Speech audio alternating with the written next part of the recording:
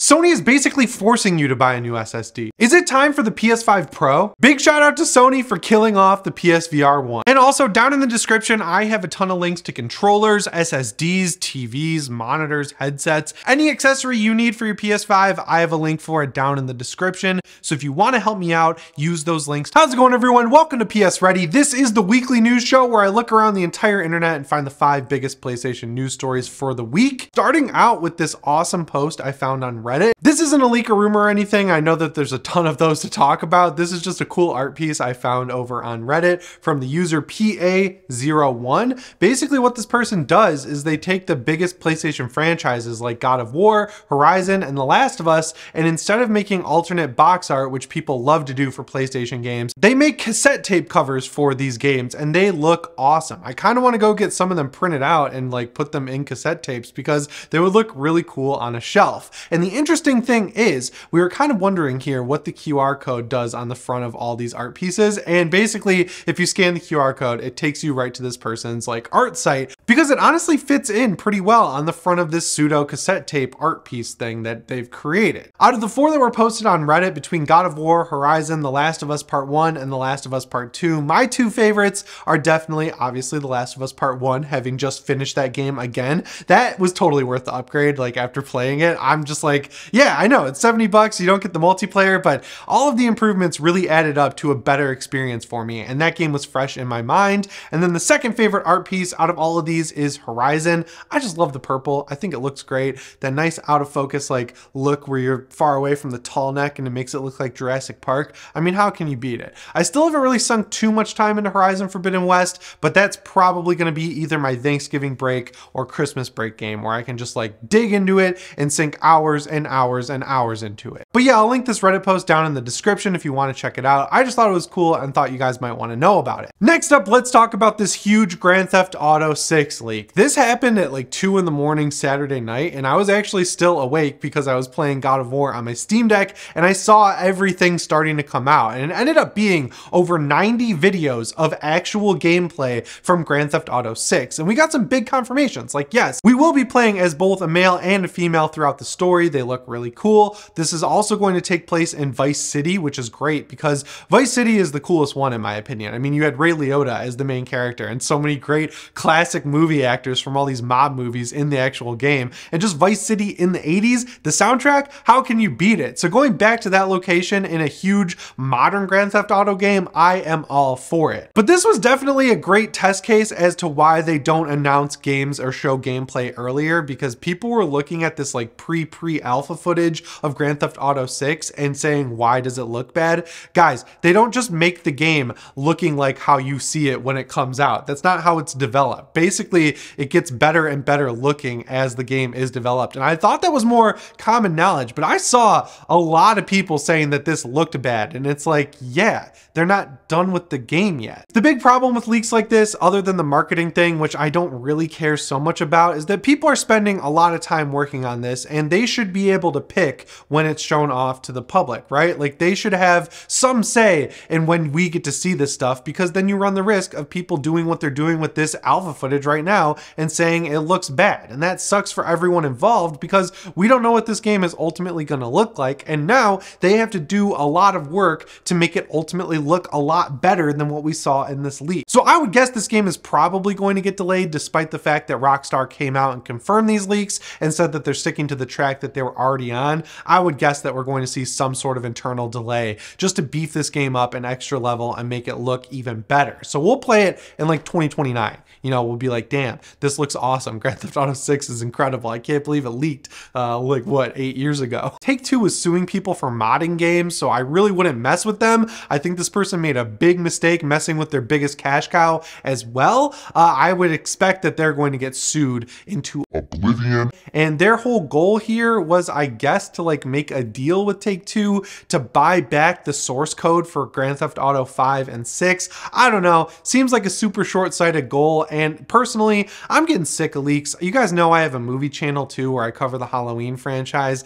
and I feel like everything leaks now, between like Toby, Andrew, and Tom Holland all being together in Spider-Man to Halloween Ends pretty much already having its whole plot leaked. It's just getting really frustrating. that people have essentially turned their career into ruining movies and games before they come out. And I don't really understand why, because I can't imagine they're making much money off of this, right? Like if you see a tweet that leaks a game, you're not going to click the person's website and read about the leak. You're just going to look at the tweet. So yeah, not really generating a ton of income if you ask me. Either way, kind of cool to see Grand Theft Auto 6 in action, and then it sucks when you think about the implications of what's happening because of it, but it's spilt milk now, can't put it back in the bottle. I'm excited for this game, and I feel for all the people at Rockstar out there. Sony, we really got to figure something out here with the whole PS4 situation, because I thought personally God of War Ragnarok was going to be one of the last, if not the last, big PS4 game that also comes to PS5, or reverse it, big PS5 game that also comes to PS4. Either way, I was excited to finally be done with this console because we're 2 years into the life cycle of the PS5. The PS5 Slim is obviously on the horizon, as well as the PS5 Pro. So yeah, the first couple years of the PS5, I think it's fair to say the console hasn't really been pushed to its limit just yet, because every game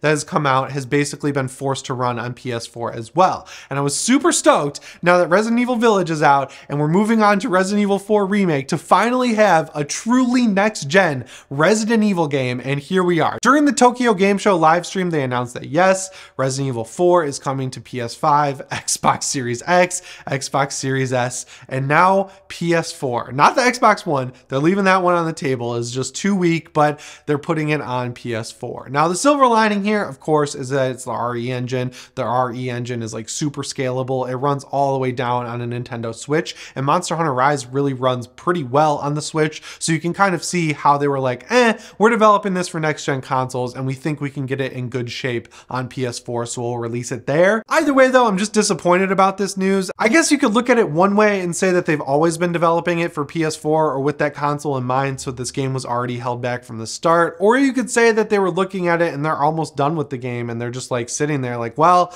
we could spend this extra time we have porting it over to the PS4, and we're starting with the base PS5 game and working our way down. That's kind of where I want to believe the situation is lying, that this was always supposed to be a next-gen only game, and they're like, well, we have the headroom on the PS4, we can really work on it and get it ported there. I really hope this is the last big PS4 game. I am just sick of that thing existing there, sounding like an aircraft carrier, and I feel like at this point, if you don't have a PS5, I'm gonna say it, you're not trying hard enough, because they're not that hard to get anymore. All right, now we gotta talk about the other big controversy from the weekend, which I guess Sony is thankful for all this GTA stuff because it kind of seemed to come and go. Basically, on the official PlayStation podcast, it was announced that the PSVR 2 will not support PSVR 1 games, but in my mind, I think they announced this like over a year ago, where they were like, yeah, it's going to require new developed games to run on the PSVR 2, and we're not going to be able to support PSVR 1 out of the gate. Now, on the surface, with like any other console, like with the PS5, right? If they came out and said, oh,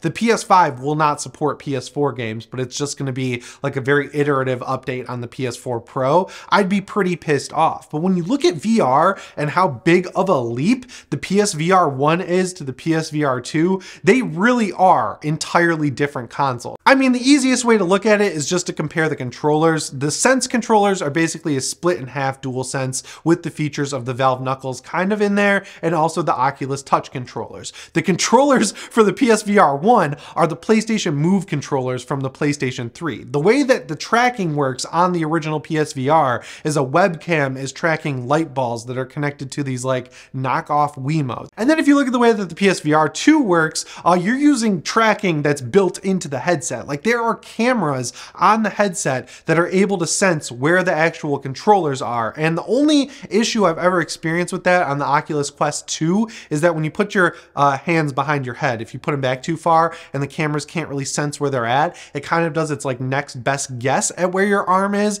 And if there's ever a disconnect between where your mind thinks your hand is and where your hand is in the virtual world, that is an instant headache and it's super annoying. But I will say, with the jump from the Oculus Quest 1 to the 2, they improved that feature vastly, and I have a good feeling that Sony is going to be able to beat them at their own game with the PSVR 2. And it's not really as simple as like, oh, this game is on PSVR 1 and the Oculus Quest 2, why can't they just port it over to the PSVR 2 easily? The PSVR 2 apparently is using an entirely different like base engine to run these games in the first place. So it's not like you can just throw down a patch for Astrobot Rescue Mission. The best thing Sony can really do, I think personally, is port over Astrobot Astrobot and then just make it a cheaper or free upgrade for people. But any of the VR devs could do that. They'll just have to pick and choose how they want that upgrade to happen. And in my opinion, if they're smart, they'll make it a free upgrade and take the cost hit on porting it over. Because how many people are there really that had PSVR 1s? I mean, I know it was successful enough to make a PSVR 2, but I don't think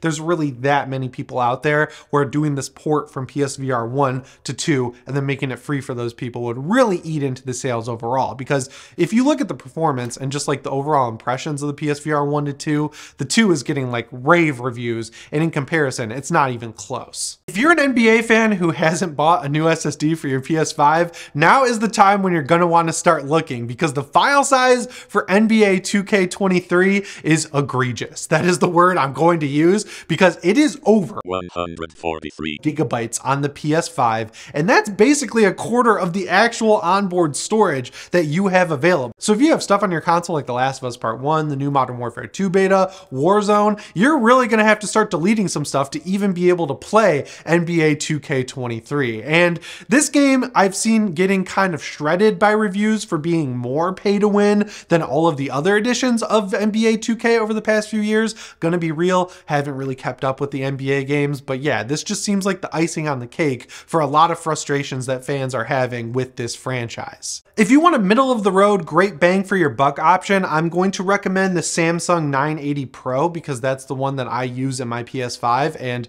I could not be happier with it. If you guys follow me on Twitter at Jimmy Champagne, I've been sharing a ton of clips of The Last of Us Part 1 as I made my way through it, and I basically recorded that entire game onto my 2TB drive, and I was able to go back and just select and pick and choose which ones I wanted to keep, which ones I wanted to delete. I transferred some over to a USB drive. It was super fast, so it seems extremely reliable because I've had it in my PS5 for over a year at this point, and it's working great. These things are also rapidly coming down in price, so if you want to get a 2TB one, it's only $250, and a 1TB one is $145. Honestly, I would pay the extra $100 and get 2TB because these things fill up super quick, but you'll have a lot of headroom if you get the 2TB drive. If you're someone who lives or dies by that official PlayStation branding, you can get the WD Black SN850. They have an official one. It's $260 for a 2TB version, but you can get the normal non-PS5 branded one for $250. And I would just save the $10, honestly. I don't think there's really any difference between them.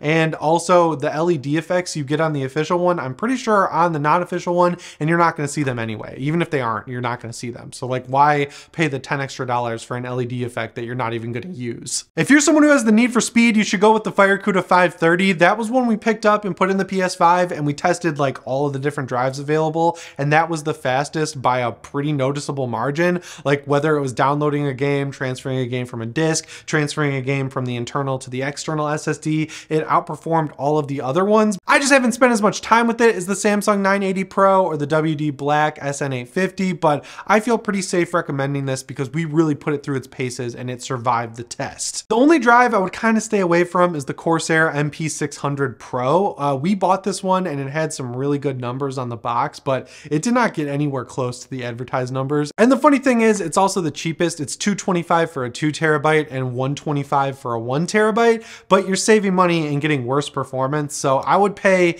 the extra money and just get one of the other three that I recommended. I think all of those are gonna do you just fine, and you might just squeeze by with enough space for NBA 2K23 and maybe even NBA 2K24 when it's 500 gigabytes next year.